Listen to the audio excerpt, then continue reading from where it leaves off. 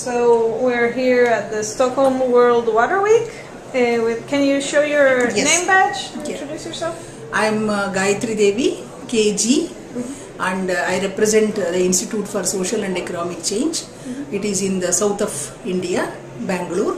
It is a policy-making institute for social science research, and it's an institute with a lot of holistic framework with about 8 to 9 centers of excellence like education, health, economics, decentralization, gender, sociology and ecological economics, from where I have come here. In fact, I am not an expert in water nor in environmental issues. It's quite, I am a baby there. But my work has been so far in social structure and social mobility, particularly in some of the traditional countries where occupation is linked to one's birth.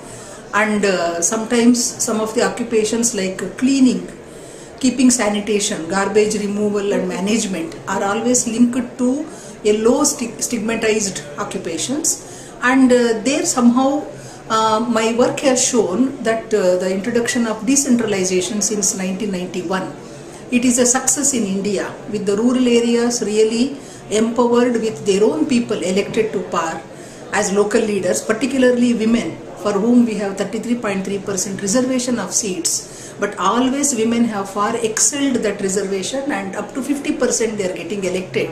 Wow. And they know the surroundings very well with the help of self-help groups and a lot of women in the panchayats, that is a local word for decentralization. Okay. There is a lot of good governance which has come up.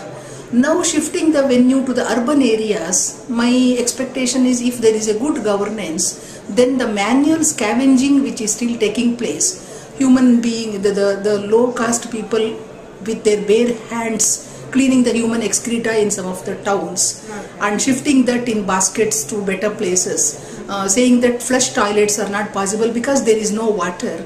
I think with abundant, adequate, efficient water supply, I think this very dehuman practice, very bad practice, inhuman practice can be attended to, I feel.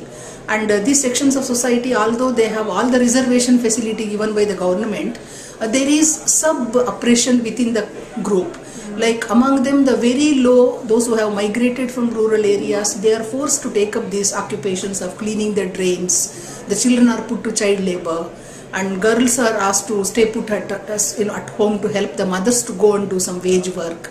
So, lot of health issues there. So I am just trying to see if water is managed better through decentralized governance in urban areas. I think this very defiling occupation of manual scavenging can be addressed too, I feel.